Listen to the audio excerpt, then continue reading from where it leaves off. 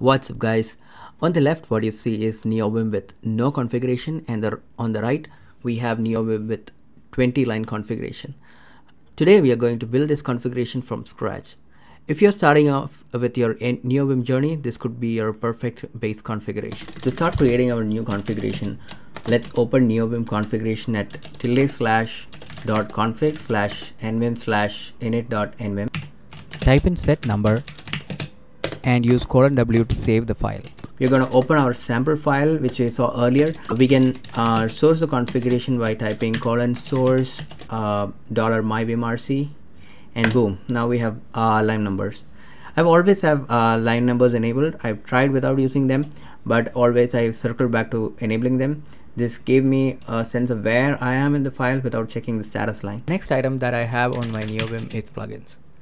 I use Vim plug for managing my plugins. To install one, go to Vim plug GitHub page. Just search Vim plug GitHub and you can get the link. Scroll down to the readme section in the GitHub page and you can see the installation step. Copy paste the install script onto your terminal to install the plugin. Now your Vim needs to know how to load your plugin.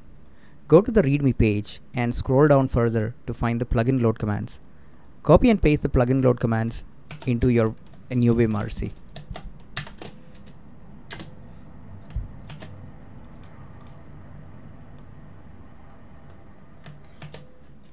Now that we are ready for installing plugins, let's install our first plugin. The first one is Lightline. Search for Vim Lightline in Google. Go to Vim Lightline page, copy the repo name, type plug and then paste your repo name within quotes. For the new plugin to take effect, we need to source the vimrc file once again and run the plugin install command. The command to install the plugin is ~plug install.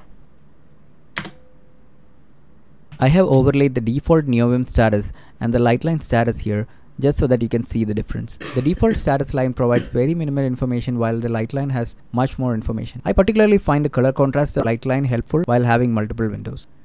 The next plugin is a color scheme. The color scheme of choice for me is gruvbox.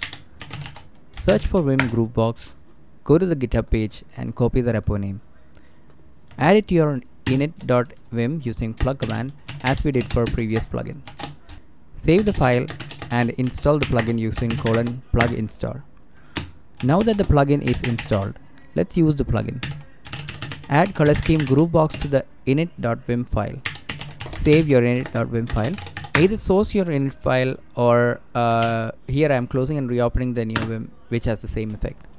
Here we can see how neovim is different when a color scheme is enabled. The gruvbox color scheme I've used here is a well thought out color scheme and supports all the Vim features. The colors between different features are of good contrast. The same can also be said for Vim solarized color scheme, but I prefer the contrast of gruvbox over solarized. The next setting for our minimal init file is nowrap. To enable, add set nowrap to your neovim. Save the file. Let's open the reference file and then source the init vim file to see the changes. This may be a debatable setting. Some people may want to have the text wrapped, but I prefer to have another setting to auto create a new line when a line gets too long instead of wrapping the line. Stay tuned for the next video where we expand this neovim init file with those settings. The next setting is the most favorite of all the ones we have seen so far. It's a plugin called nvim treesitter. Go to nvim treesitter GitHub page, copy the install command and paste into the plug section of neovim init file. This plugin needs further setting and this is available on the GitHub page. Let's copy that in as well. But first, since this is a Lua config, we need to set up a Lua config section. This can be done by adding Lua >= EOF, paste the config and then add EOF again. I am removing all the optional config that comes with the default config we copied. We need to install the plugin first. So let's source the new neovim init file. We see some errors now as the plugin is not installed. But that's fine. Let's run the plug install command. This installs the plugin and this alone is not enough for this particular plugin. We need to close and open the neovim to start installing the component files of nvim treesitter automatically. Now that the treesitter is installed, let's see the magic of treesitter. Here is the before and after of nvim treesitter on the neovim init file. See the contrast in the color scheme. NVim treesitter supercharges the current color scheme, and the neovim int file looks way better as compared to having just the color scheme installed. We can also open this sample CPP file that we have been using so far and see how different it is. That's all for today, guys. Comment below and let me know how you like the video, and see you on the next video.